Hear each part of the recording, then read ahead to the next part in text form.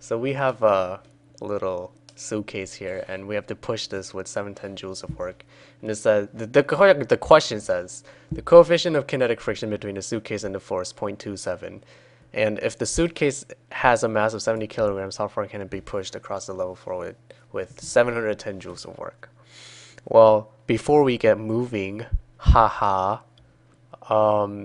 let's figure out how much force is required to get this suitcase moving. Alright, well, let's see. In our free body, I'm gonna draw it with the same color as the suitcase. So in our free body diagram, there's a force that's being applied that way. So that's gonna be our force that we're gonna apply, and we have an opposition force, which is gonna be friction of kinetic motion, and that's gonna equal to 0.27 times times the normal force, which is gonna be just we already used that color, so just gonna be mg. So it's gonna be the same thing upwards. So this is gonna be the normal force. So that's mg. This should be an n, normal force. So mg times mg. So that's force of kinetic. Well, in order to get this at least moving in a constant speed, we're gonna have to have at least this much force applied here.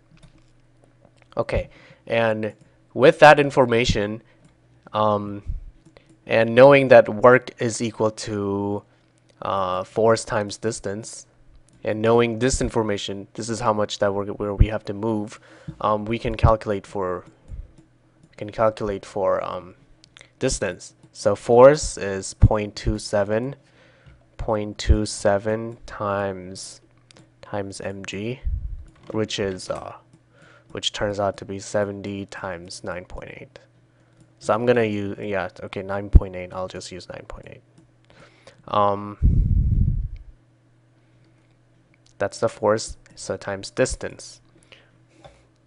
Alright, so now we get to solve for d. So it's just 710 divided by 0.27 divided by 70 divided by 9.8. And that gives me 0.38. So our distance is equal to 0.38 meters.